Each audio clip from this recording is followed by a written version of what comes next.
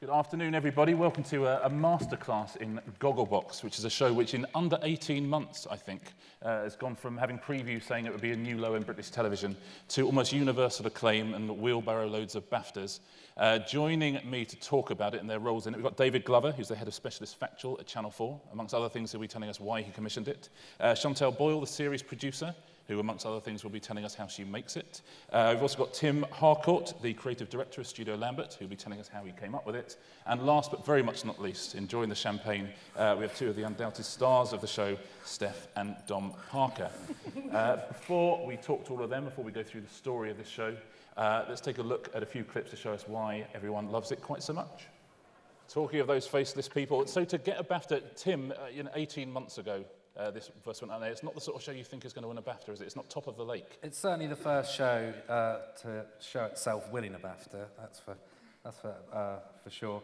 But yeah, it's an amazing trajectory. It's gone on from sort of 700,000 or 800,000 viewers on that first night to crowning it all off with a BAFTA for the team and the stars of the show. It's fantastic. And David, you commission quite high-end things a lot of the time, quite intellectual things as well. Was this a BAFTA winner when you first saw it, did you think? No, I mean, basically it was a weird little bit of an experiment. It was kind of interesting, on Twitter, before the first episode went out, people were just slagging it off before they'd even seen it, saying this is a new low for British television, and kind of just basically Channel 4's disappeared up its own arse. It's a waste of my life to watch television. Why the hell would I watch other people watching television? So weird that Twitter would be wrong. That's unusual. Now, before we'll go into how it was come up with and how it's made and all that sort of stuff. Before we do that, I'll just talk to Steph and Dom. How did you get involved in this? What was the first thing you ever heard of Gogglebox? Well, we'd just done Four in a Bed with Studio Lambert several months beforehand. I should point out that's a show, right? Yes. Very definitely a show. Contrary to what you read in the papers. Absolutely. Don't believe everything you read, almost. And we literally got a phone call saying we're trying out this wacky idea for a new programme and we'd like you to be on it. Would you do it? And we thought about it very briefly and said yes. Well, we'd had a really good time playing with Four in a Bed. It was like a 2 weeks busman's holiday. And we thought, why not? You know, to have some fun. And was there a moment where you thought, I mean, obviously you do it because you think this bit of fun, it's a bit of an adventure. Was there a moment during the series, maybe that first series, where you thought, hold on, this is something strange is happening here? We appear to have a hit on our hands. Did your life change somehow? I don't think our lives changed dramatically at that moment, but there was a pivotal moment when certainly from my point of view, I thought, oh, blimey, this is really, you know, this has pushed the envelope right open and it's going to work. When, I don't know if you guys remember, there was an asteroid that had come down and it had gone into the snow, and there was this wee woman that was running around trying to find bits of the asteroid, and she was trudging through the snow, and Stephen, one of the guys from Brighton, said, come here, you've got to have a look at this, she's minge deep in snow. And that was it. I was hooked. You thought, there's your BAFTA right there. There's your BAFTA, yeah. And why do you think the British public have taken to you two so much? I think if there are breakout stars from this show, it's probably the two of you. Why do you think that might be? Because we're bloody marvellous. I knew there was something. I knew there was something. Actually, should we take a little look at some of your moments on Gogglebox, including your reactions to Nigel Lawson, not to Nigel Lawson, to Nigella Lawson, and a flightless parrot. Let's take a look.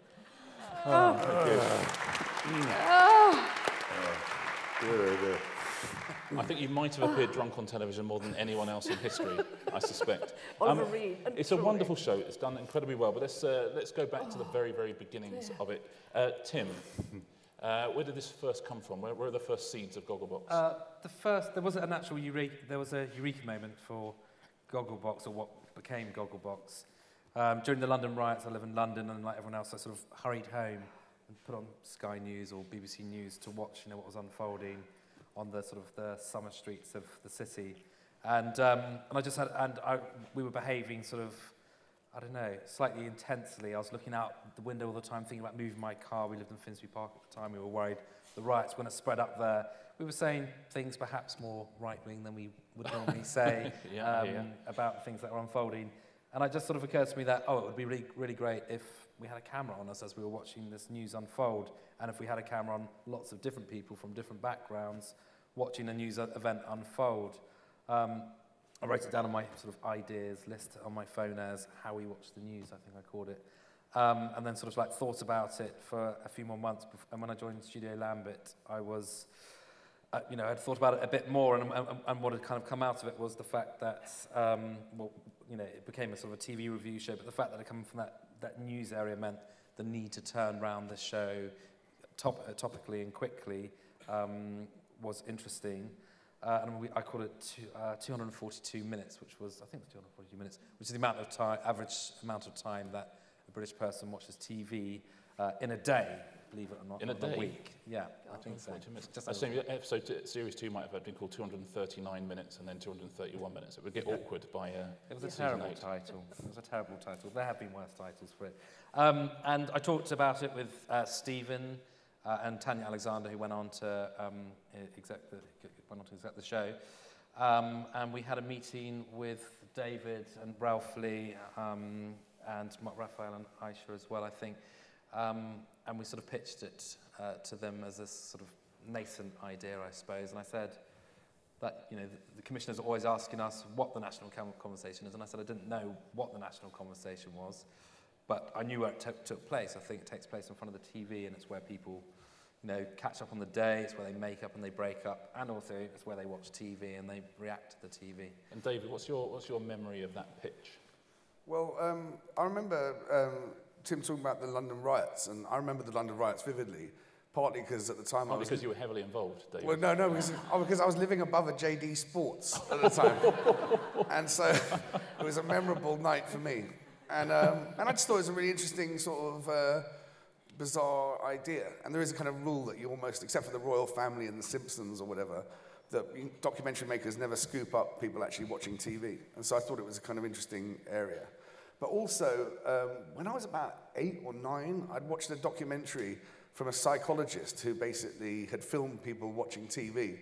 And I remember that footage being funny, and people would sing along to Match of the Day theme songs, the stuff we do in the show.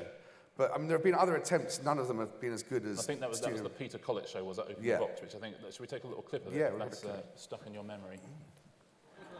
Goodness me. So essentially, you pitched a show, you think it's kind of a review show, it's kind of a clip show, but also it's about how we talk, and it's about people, and it's about Britain. And so what was the next step from there once they piqued your interest? Well, basically, we gave them a bit of money to do a sort of proof of concept mini pilot thing.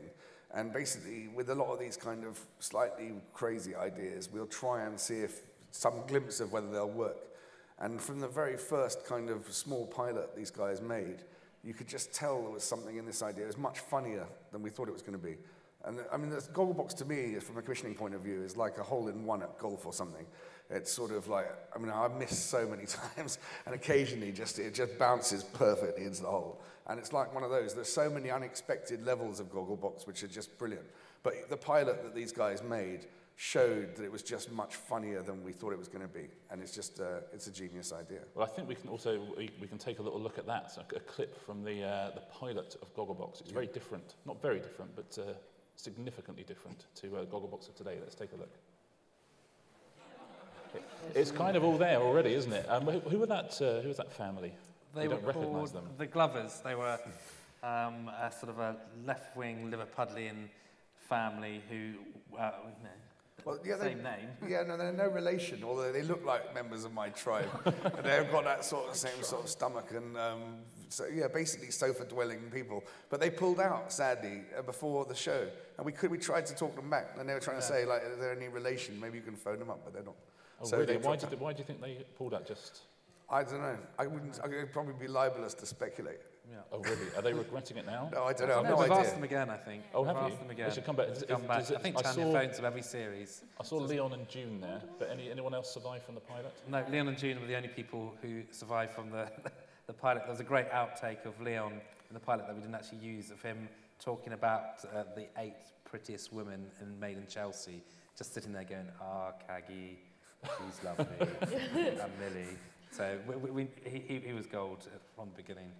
And what else is different in that pilot? What did you have to Well, change? It was a list show. It was a top 10 shows of the week. as a way. We were worried that people wouldn't stick with it because there's no obvious narrative or there's almost no format to it. It's kind of so loose, and that's one of the beauties of it. But there was a discussion about whether it should be a list show, but Jay didn't really want a list show. Stephen Lambert wanted a list show because they tend to be sticky. But it was so good we didn't even need anything like that. I mean, at one point we tried to make it, you know, Monday's programs first, Tuesday's programs, to go through the week, but we don't even need that. It's just a weird thing. It just works loose. Excellent. And Chantal, this is when you came into the thing to actually make the series. So you presumably saw that pilot. I did, yeah. And did it have weaknesses and strengths for you? Yeah, I could see the potential in it completely. At the same time, I was getting a lot of criticism from colleagues and friends saying, are you really going to work on a show like that? Yeah, I believed in it from the very beginning, and I joined the team 6 days before transmission and walked into an edit and saw this material and had no idea how we were going to get it on air. But we kind of just, you know, went along with it and played to its strengths, which was the comedy and the emotion. It's worth remembering, isn't it, quite how sniffy people were about it before it went on air. Can you remember any of the criticisms? Yep. Yeah, I hear you. Did your friends, Steph and Dom, were they having a go at you for doing it? I mean, Totally. What the bloody hell do you think you're doing? really? Well, I mean, not Are you before it mad? went out, because nobody'd seen it. No, but when we told them we were doing it, they just said, are you mad? What is the matter with you? What on earth? I can remember my sister going, well, it was a bad idea. I wouldn't do it. No. And, you know, look at it now. It's fantastic. But on paper, it's shit. It is. It doesn't work. Like most of my commissions. We're not going to go there. We'll get to Sex Box later. But it wasn't great to start Thank with. you. I mean, I think my mother saw the first show, we saw the first show, and I thought, not necessarily sure I'd watch episode 2, but I'd give it a try. Telling you that now, I bet you didn't say that at the time. I did say that at the time. We sort of looked at each other and thought, well, what the hell have we done? Yeah. Maybe Lissy was right, perhaps we shouldn't have done it. But episode 2 was better still. And you thought, well, actually, not quite so bad. Episode 3, a lot better. And then I think by episode 4, you know, it was a done deal. It had found its groove. It's changed. I think probably if you look back at episode 1 to now, totally different. You know, it's not just about the emotion. It's about the relationships within the groups, the families. So it's the apes in the cage, how they're getting on. Yeah, you fall in love, or you have a relationship with these people because you get to know them really well, like most people have got to know us. That's it, we go to love the soap opera of it. And Chantal, talk us through the casting process that because there's some brilliant people on the show, Dom and Steph obviously included. Yeah, so basically we have a team of producers and APs that go out and walk the streets. It's never been advertised, it's just literally going to bridge clubs, which is where we found Leon. We had to convince, he was up for it straight away, we had to really convince June to do it, which was ideal. The people that didn't want to be on the programme are still, and don't want to be on the programme, are still the people we want to be on the show, and that's what makes it quite difficult to cast. But yeah, so we just walk the streets, and we're still doing it now. We're trying to add more families and more households. Yeah, and then they're filmed, checked by you guys, the channel. And David, presumably the casting very important for Channel 4, because I mean, it could be a channel, it could be a show on any channel. This essentially, it could work on any channel. And did you want the casting to bring a Channel 4 sensibility, or what was it you were looking for? Well, there's a few criteria. In a way, one is you just obviously want it to be an amazing cross-section, because obviously if totally different households are saying the same thing, that's interesting, or if they're saying different things, it's interesting. And the main thing about the casting, the first thing is you have to be able to read who they are from the very first shot. It's almost like Harry Enfield kind of sketch shows. You almost need to sort of say, okay, I get these guys immediately. And then, but again, it's lucky in some senses, in that we find that people watch TV with the people they love. So there's a real warmth about the show. Yeah. And there's a kind of way in which kind of the people, you know, kind of they have their dynamics as they sit around each other. People have natural comedy timing, like you've seen with these guys, but lots of the households are just much funnier than you'd predict, and there's a beauty to it. So again, it's a kind of, we went for certain criteria, and obviously diversity and all that sort of thing, but not for the sake of it, but because it makes the show better, you know, I suppose. But humour, and the other thing we look for is people being kind of unfiltered, not afraid to say what they think and just shout at the TV or say anything. Like these guys don't really hold themselves back. So one of the casting processes sometimes they do is they hold up a photo of the Queen or Simon Cowell And if they're just rants, you know, that's a good sign for us. Well, that's the interesting thing, because once obviously it's been out for a series, you then know the impact it's already had. Does it change how you watch the television? Does it change how you perform? Does it change how you are and some of the other contributors, do you think? It certainly opened my eyes to a lot of television I would normally not have watched. Educating Yorkshire being a very particular one that resonates with me. And, you know, some of the more hard-hitting documentary type things, I just wouldn't watch it because I don't want to be brought down. But do you feel less natural perhaps these days, or do you think you're still, from watching it, I think you're still you, but there must be, the temptation must be, oh, they liked that thing last week, perhaps I'll do that again, rather than just being yourselves. I can't remember what I said last week. Go. That's the advantage of being drunk, isn't it? Absolutely, I don't remember. That does sort of rather help if you've had a few drinks, but no, I mean, you know, there have been all sorts of accusations. Thank you. Oh, sorry, I'm Yeah, not it's quite all right. ready for it. I'm keeping count. It's quite impressive Yeah, so it's far. interesting. But the first thing Dom said to me before we came on was, "I can smoke on there, right?" Yeah, exactly. No ashtrays. No, I don't think for a minute it's changed how we watch television or anything, how we do it at all. We're completely, I think probably the fact because we have a few drinks, and it's quite a long time of filming. We in our lives, we don't have the time to think about it, to make it up, to pretend, to plan anything. We're literally, most of the time, we're running late for the filming schedule, and Sally's probably hanging around going, where the fuck are they? You know, what are they doing? Dom's still in the pub, Steph's still in bed, you know, they've got a tough, busy day.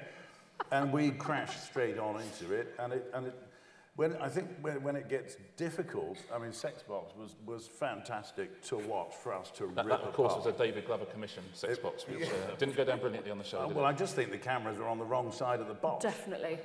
It would have been far more entertaining.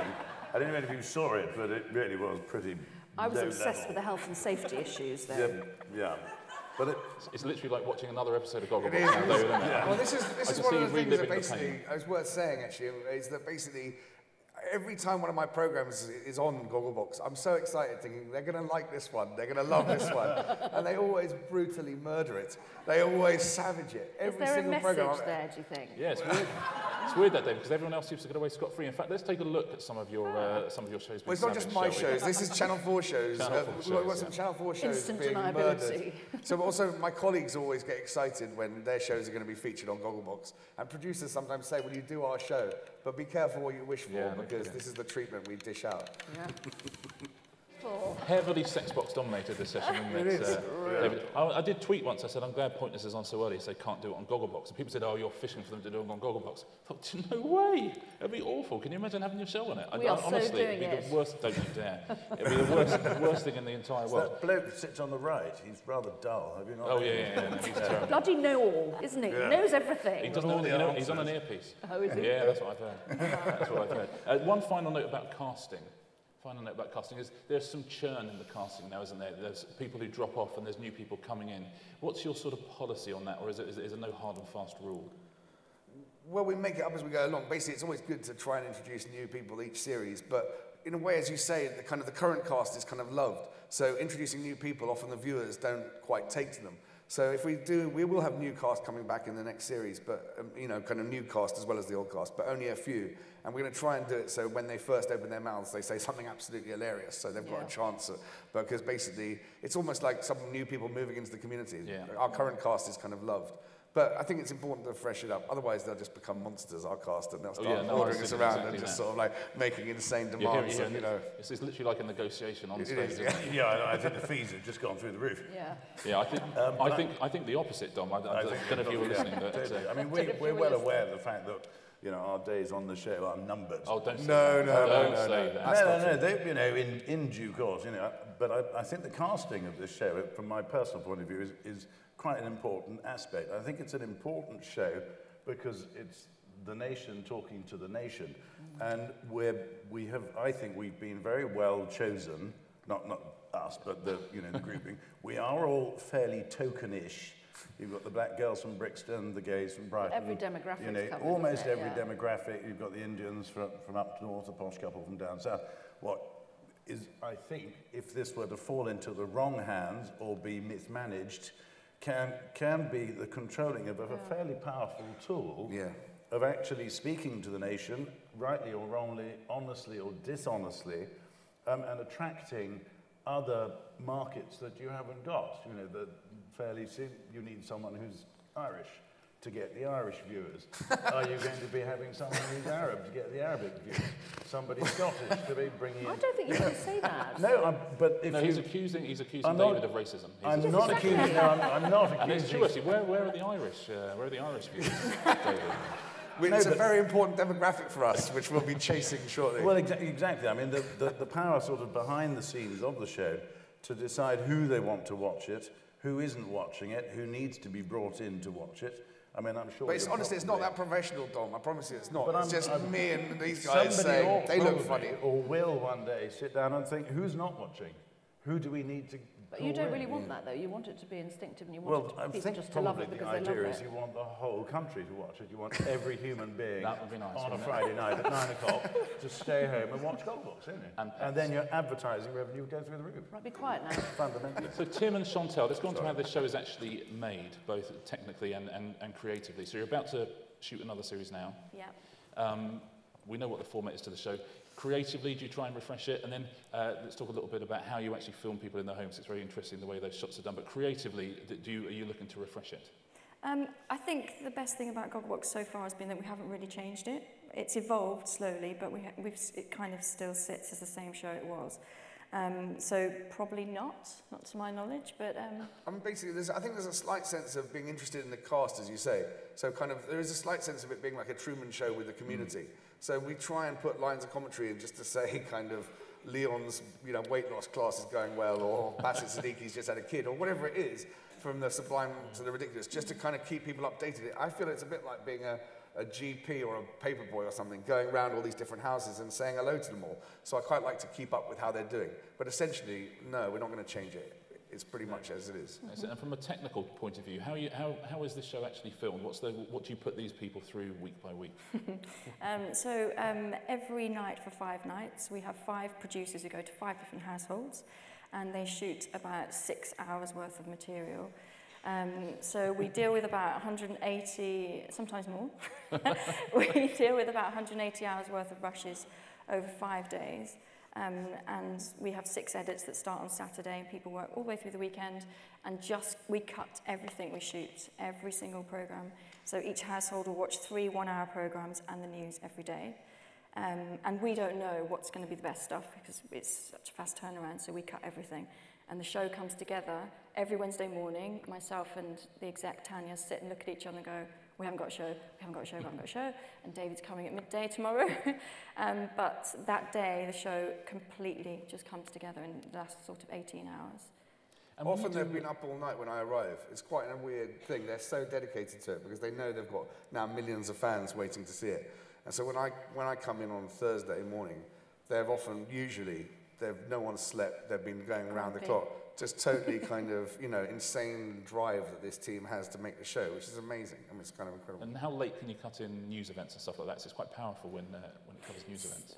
On a Tuesday night, that's our last night of shooting, which was the night that Nelson Mandela died. So it's all kind of just, we were there and we got those real moments, real reactions. Do you think that it's interesting, I think entertainment producers are fairly aware of how their programmes are watched and how they're consumed and that people are looking there and slagging it off and whatever.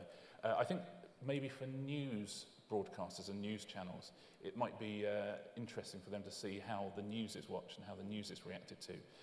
Do you find that, David, sometimes when people are watching things on the news and you think, goodness me, it tells us something, I think, about British people when they're watching that topical stuff? Yeah, basically, definitely. In a way, that's the genesis of the idea was from the riots. And the first series, we came off air the week before Mrs. Thatcher died, which was kind of gutting because it would have been amazing just to hand over the whole show to do a show in reaction to Thatcher's death. But it is kind of, there's something about our show which is a bit like monosodium glutamate is to food flavors, that we take this incredible material and then we put this extra layer of people's reactions on it. And sometimes it's spine-tingling, like the Mandela death, or things where sometimes we just cut silently around all the households to news reactions. And you can just sort of feel like you can hear a pin drop in every household as they come to terms with it. And it's kind of amazing. Another kind of extra level that I certainly didn't predict was how emotional the show could get. at times. And you get it with news, but you also get it with documentaries. And there have been times where I've turned up and been in tears watching you guys in tears. There's a kind of watching someone's reaction to something gives it an extra level. There's a story about a sitcom where an editor edits it and the producer goes, "This isn't funny," and the editor goes, "Well, that's not my problem. That's your bad show." And the producer goes, "No, you think the joke is on the Del Boy saying the joke, but the laugh is actually on Rodney's face and the reaction." And similarly with emotion, I think that you get this extra level if you watch Musharraf's speech in Educating Yorkshire, and you cut to these guys, and they're not fooling around, they're really moved. And that's kind of where the show really takes off. I agree, it's that shared experience, isn't it? That shared humanity as well. In fact, there's an amazing clip, I think we've got it, when you were watching Coronation Street, a particularly emotional episode. So let's take a look at that. Oh, I'm going myself, David. All human life is there, isn't it, is the truth. It's a wonderful vehicle for that sort of thing. You're comfortable being emotional watching those sort of things. It's actually quite cathartic, isn't it? It's quite nice, because it's a lovely thing for everyone to share as well, to see that other people react in that way. I think it's a nice thing to watch. I don't think it's quite nice to go through it. I mean, I think that's the beauty and the magic of television, is that it can make you feel things that you ordinarily wouldn't necessarily think in that moment. I think sharing your vulnerability is a gift, and I think that's to be respected. I think when there have been a couple of occasions where I've watched stuff that I literally am bawling my eyes out, and I've had to stop filming and run away to the loo and put my face back on and get my shit together because I've got a job to do, sort of thing. But that's the power of television. Are there specific examples of that? What's the worst thing you've seen? There was a 999 bit where an old boy, his wife collapsed on the sofa, and he didn't know that she was dead, and he was sitting there whilst they were trying to resuscitate her. And I found that utterly gruelling to watch this old boy process that she'd gone. That I found very difficult. And another one, again, about the aged actually, about a chap who'd lost his wife, and he was still sitting, her chair was empty, and he was still sitting next to her empty chair and kept looking at her empty chair. I mean, it was just absolutely, it's such powerful television, so simple. And after that, David, you monster, you make them watch Sex Box. Yeah. How dare you? How dare you? But the warmth is very important. I think people come for the comedy, and they stay for those moments where you find out about people, don't you? That's one of the key strengths of it. Now, people have talked about this. Obviously, there's some fantastic comedy on this show, some brilliant comedy. People have accused you of having script writers. Some of the people. How the hell do you script that? Seriously, anybody? I challenge anybody to script that. How can anyone? Yes. Oh. Lady Mary's, arms, short arms. People have tweeted me and said they can't watch Downton anymore because all they can think about is this woman with the short arms. It comes from this sort of weird part of your brain that I don't think anybody else has got. So it does make me a bit cross. Tim, has that sort of thing been on your radar? People say, there's people playing up for the cameras, it's all made up, all this kind of stuff, the cynical stuff. I don't think so. I remember Tanya and I showed Stephen at the very early stage just one house, about 15 minutes of it. Stephen was like, "Oh my God, it's terrible," and we kept on saying to him, "No, but when you intercut it, it'll be funnier." And I think, those little snippets they kind of amplify each other, really, don't they? And they become funnier because they're in juxtaposition with other people talking. Actually, if you take them in isolation, they are the little zingers that we all make on our own sofas, really. And they just seem a lot funnier because they're stacked up against each other, or something funny stacked up against something sad. So I think comedy writers would perhaps feel slightly aggrieved at the thought that they couldn't do better. I think that they're completely different types of humour. Carolina Hearn and Craig Cash, who narrate the series for us, obviously wrote The Royal Family. They're like saying, if it is scripted, we'd love to meet the script writer because it's better. The reality is better than any one script writer. In a wicked way, I don't think we should mind if people think we're writing it because we'd be geniuses if we were. People always do anyway, don't they? I think it's made in the edit. It's an amazingly edited show. It's never won like a Craft BAFTA or something like that. They always give that to Top of the Lake. You think, really? Whereas this is a show that you've got all those hours of footage and very, very quickly turning it around. You're making this beautiful, very clever, very funny, very warm show, that's the art of editing, isn't it? I would have thought. Yeah, a huge hit for you at Studio Lambert. And how are you exploiting that now? Is it going around the world? It is going around the world. It's the third season's about to go into production in the States. It's on Bravo, which is slightly different from Bravo was here in the UK. It's kind of a female-skewed, ABC One network, cable network, and it's about to go into third season there.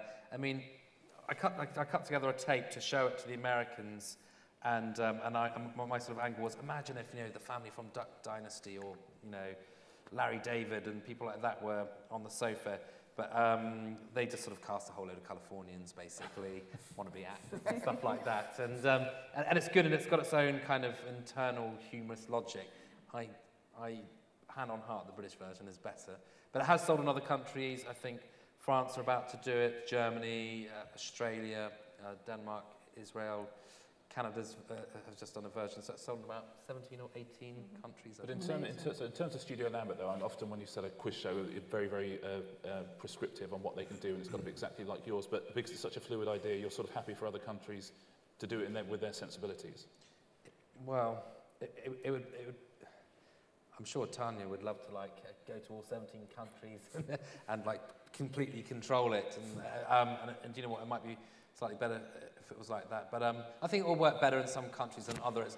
Perhaps quiz shows have a slightly more sort of a greater universality maybe than this. It might just work in Northern European and Scandinavian and Canada. In the edit, sometimes we see a Chinese delegation walking through, trying to learn how to rip it off, basically. And they kind of write down, fat man sitting in corner with wife. And apparently the Chinese version is copying it. You've got doppelgangers. They've probably got two rich Chinese people, rather stylish. But basically, also one of the dreams is when all these things are up and running, and I've got to negotiate this actually, when it's all up and running around the world, I really hope if we have big international news stories, the president gets assassinated, we'll be able to cut to Beijing sofa and Ukraine sofa, just only for big worldwide news stories, but we'll be able to go around the world to all the sofas. Nice. So kind of be interesting. Anyway. Ka-ching. Yes. That'll be right. I think we can take a little look actually at the American one, which is called, is it The People's Couch? The People's Couch. The People's Couch. Let's take a look. Goodness, I would pay good money to see Leon and June on that show. I tell you, that would be great. You fancy a week in the States, having a little guest slot on that? Yeah, I wouldn't mind. I think I'd slot in on that stage quite nicely. Only if that stripper comes as well. I think he does. Yeah. I want to leave a little bit of time for questions. So just to sum up, just from each of you, what is it do you think that has made Gogglebox the genuine hit it's been? David, as the commissioner. I think we're talking about the warmth. I think there's also the truth of it, that basically everything else on TV, to me, often feels like it's been PR'd out of existence. And it's sort of like someone's told them a bit what to say and it's a bit controlled. And I love the fact that Gogglebox is just a little bit of truth where these guys can say what the hell they like about politicians or programs or anything that comes across the screen. So I love it for its warmth and its truth. And Chantal, as a program maker?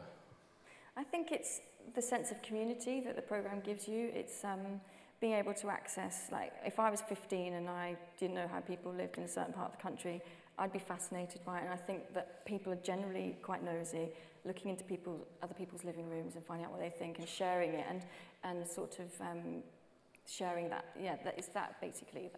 And is it fun to make as a program maker? It looks it. It's amazing. It's hard. It's really hard. The hardest part about it is making it look easy. But you're never kind of sitting looking at the rushes, twiddling your thumbs, bored. It's fascinating. These things don't come along too often, do they? Tim, as the man who actually came up with it in the first place. I mean, I agree with everything that these guys have said. I think, also importantly, it's current. It's the week we've all just lived, and whether we watch those programs or not. And secondly, I think it always feels fresh because it's always got a new, a group of programs to prey upon or enjoy or whatever you want to think about it. But and I hope that will speak for its longevity. That these new shows feels to me that it could live forever. It's one of those shows. I think another 20 or 30 years, David. I mean, but it could do, couldn't it? Because there's the TV programs are going to still be made, and as the stars of the show, yourselves aside, just looking at the others and how they're watching, what do you think it is about the show that is absolutely connected with the British public? From my point of view, I would say, without a shadow of doubt, it's because it's such an inclusive show that regardless of where you live, regardless of your social background, regardless of your history, your education, what have you, there's a unity to this show that everybody, most of the time, are all thinking the same thing about the same things. And that kind of brings us, I know it's so cheesy, but it's true. It brings you all together and you feel like, you know, yeah, we are bloody amazing as a nation. And yeah, we agree with each other. And, you know, we must be right because they think it's right as well. And yeah, what unites us is more important than what divides us, isn't completely. it? Matt, you've really made a dent in that champagne bottle. That's extraordinary. We have We've not. got some time now. We've got about 10 minutes left, a little bit less for some questions. Anybody got any questions for anyone on our panel? There's one there. Yep. Here. You need a microphone. Little chap here.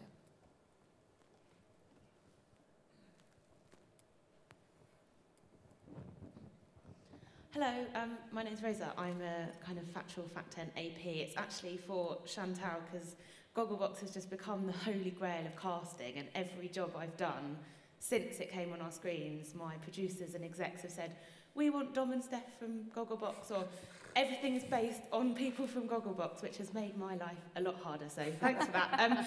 But I wanted to ask Chantal, what advice do you give your casting team? I mean, what do you say to them to help them find brilliant contributors? What is the golden rule for you? There really isn't one. It's just a case of whether or not those people are genuine, opinionated, and most importantly, what the dynamic is in that family, in that household, whether it's a family or siblings or you know, grandmas and grandparents and stuff. It's about the dynamic. It's how those people get on together when they're sharing that experience of watching a TV program that's really key.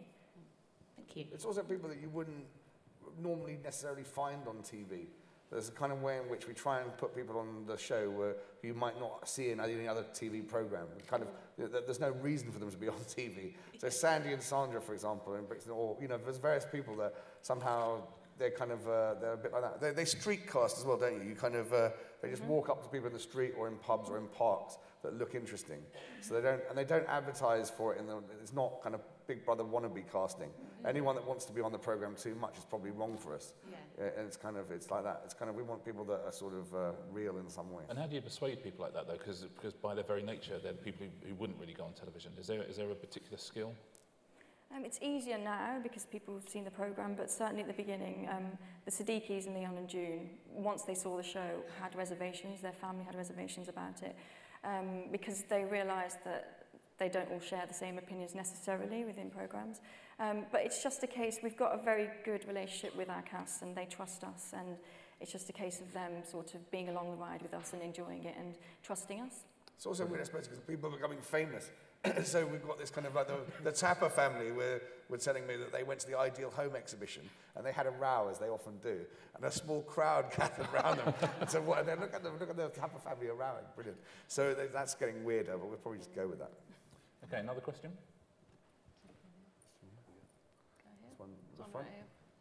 One right down the front here. Don't rush. To the program makers and yourself, if you were to appear on Gogglebox, what programs would you like to watch? What programs would you loathe to watch? And how do you think the British public would take to you?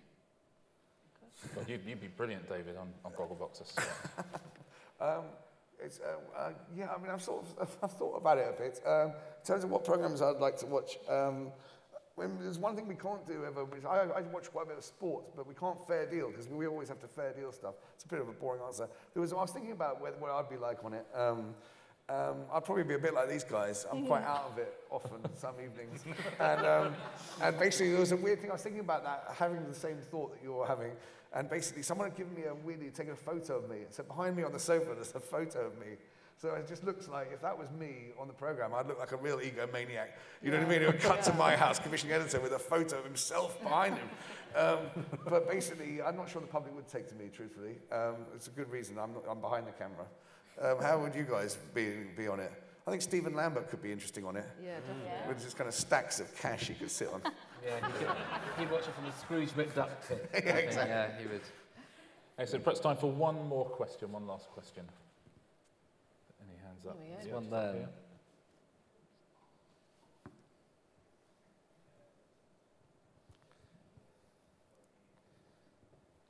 Hi, just a couple of quick questions about the mechanics. Do you tell the families which programmes they have to watch, and so might they be programmes that they wouldn't normally watch, and how does that impact on the show? And how do you actually film it? Do you have a crew in the room, or is it remote control cameras?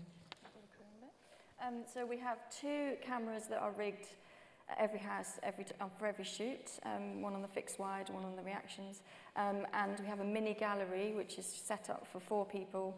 It's live logged. There's a field producer, camera operator and sound operator.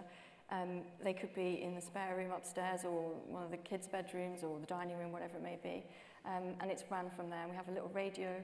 That team never walk into the living room, the families, because we don't want to sort of burst that bubble. So, the families, I think you can probably vouch for it. You sort of forget the cameras are there because we film for such a long time each evening, and that's when we get our best bits. And in terms of, we do make them watch the same programmes. We couldn't just wait like natural history filmmakers hoping that they turn on the same channels at the same time.